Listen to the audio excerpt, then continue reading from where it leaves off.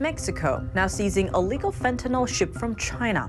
If not stopped, the chemicals could get smuggled across the southern border, the drug already killing record numbers of Americans. You talk about children being taken away from their parents.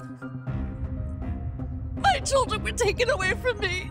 Beijing already stopped cooperating with the U.S. on combating fentanyl after former House Speaker Nancy Pelosi visited Taiwan. What do you think should be done? Let us know below and subscribe if you haven't already.